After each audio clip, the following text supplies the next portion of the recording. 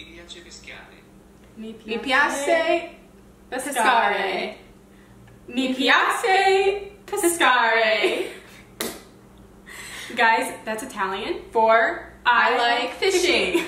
And I know we butchered that for sure, so I'm really sorry. If anyone speaks Italian, just let us know how that sounded. We just need help with the accents. We took Latin all the way in high school, all the way through college, and did like grad level Latin, but Latin is like, it doesn't teach Latin's a dead language. It's a reading and writing language. It doesn't sound pretty. It's very like choppy, and you enunciate every letter and word. Today's recipe is mutton parmesan. Mutton parmesan, guys. So chicken parmesan? No. Mutton parmesan. Yes. What's up, guys? My name is Amanda. My name is Emily. Welcome to our channel, Gale Force Twins.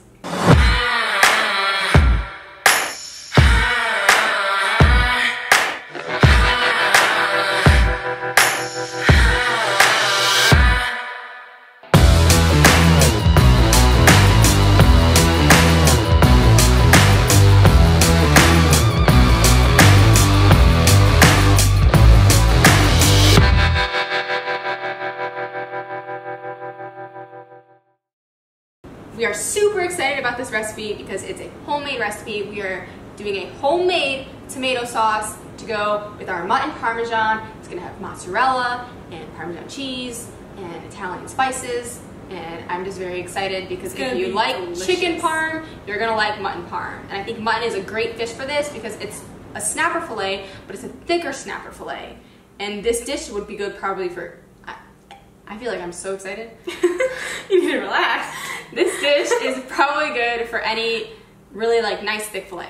There you go. Probably what I would say. So let's get to cooking. Before we get started on our homemade tomato sauce, we are going to marinate our fish in eggs, scrambled, parsley, chopped, garlic, minced, salt and pepper to taste, and of course, onion powder.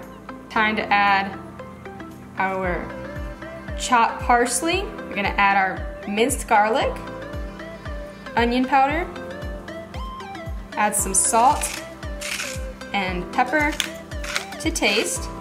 I'm gonna mix this together.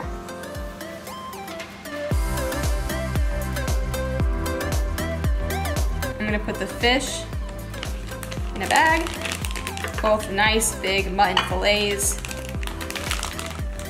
And we're gonna add our marinade to this bag. Ready? Don't spill. Perfect. Got it. Make sure all of our snapper is coated. Just like that. We're gonna go ahead, put this in the fridge, and focus on our sauce. Don't forget, now's a really good time. Set your oven, 425, don't forget. For our sauce, we are going to use tomato puree. We are going to add onion, make sure it's diced. We are gonna add garlic, minced. You're gonna do salt and pepper, and we are going to do Italian herbs in this one. I'm gonna start with adding my olive oil. I'm just gonna coat the bottom of the pan. Onions going in. A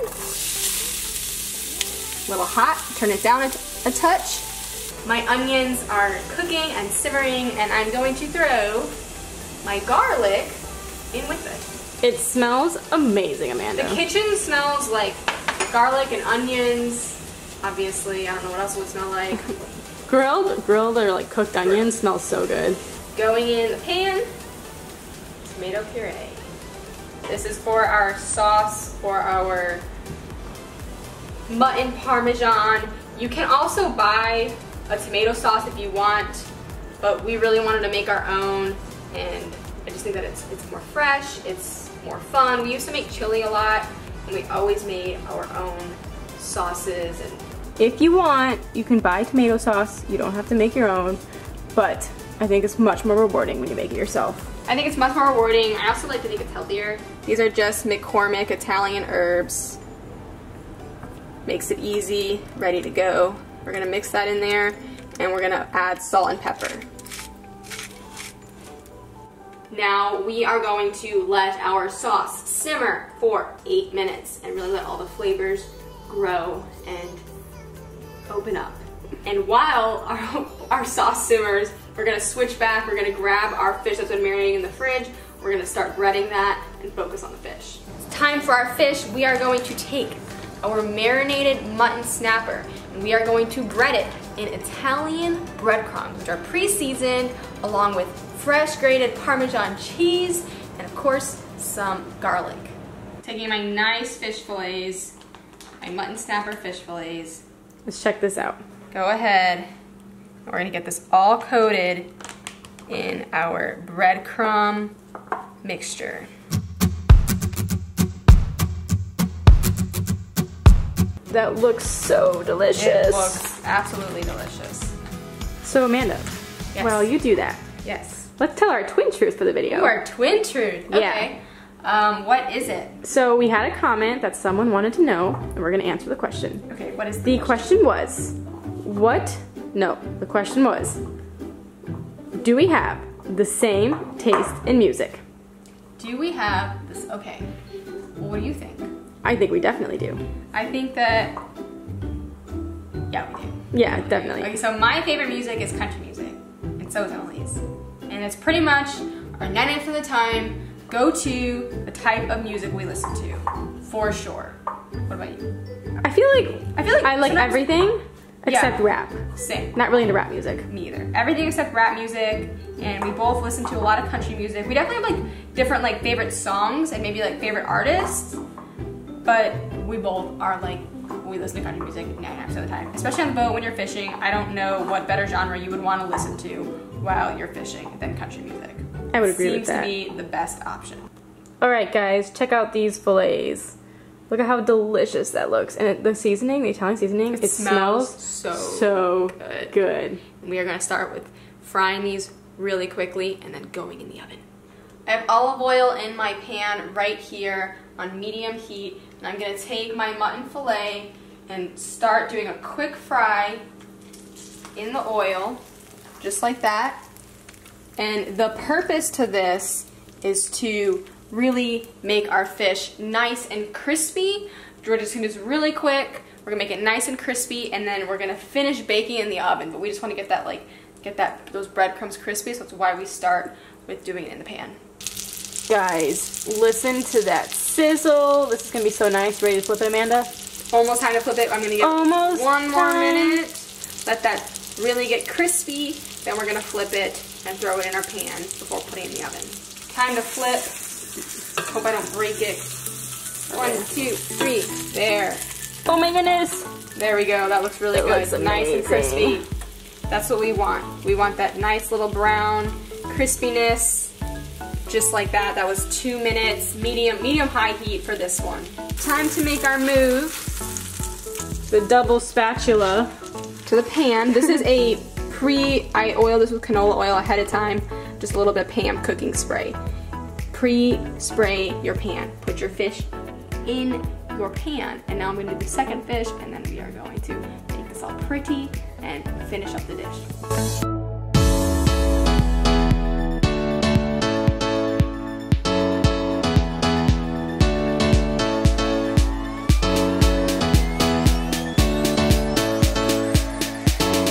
Taking my tomato sauce, homemade tomato sauce, I'm going to pour it over the top of my delicious mutton snapper, just like this.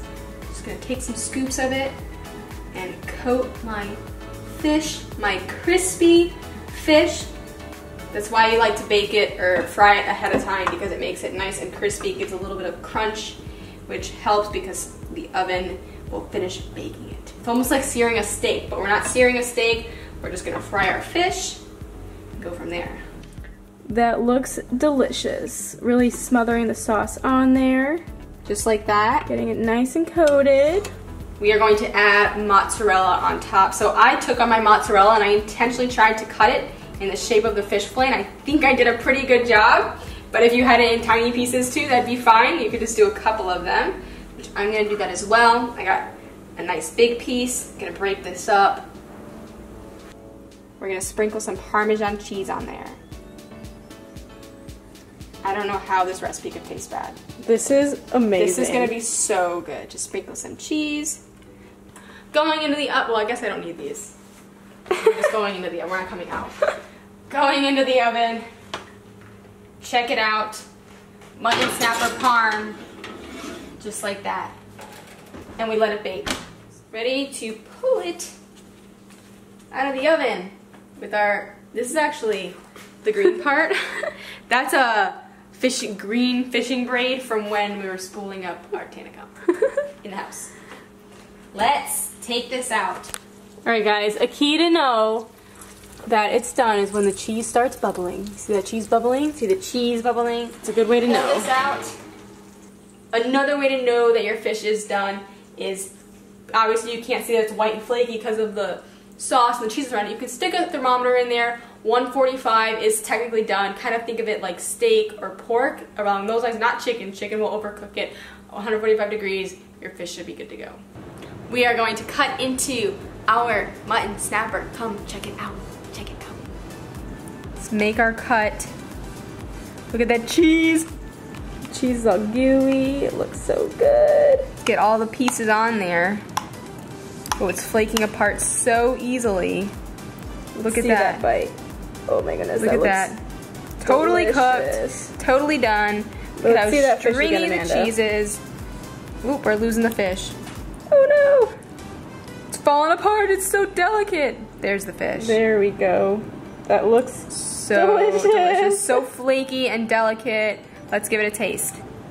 This looks so steaming. Good. It's so cheesy. It's so cheesy, guys.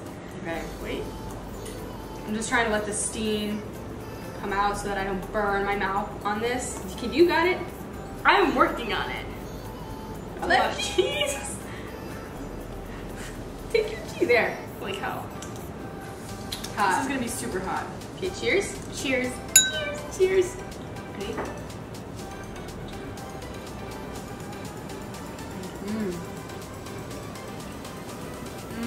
That is so good. So delicious. So cheesy. Wow. So flaky. Wow. Like, wow. New favorite fish recipe. I probably said that a lot of times, but this time, No. This recipe, top 3. The crispiness of the bread coating on the fish, and then the gooiness of the cheese, and then the sauce, the moisture of the sauce. Wow. So good, guys. If you try this recipe, let us know. Leave it in the comments, please. We hope you like it as much as we do. I'm a huge, huge fan of this one. Wow.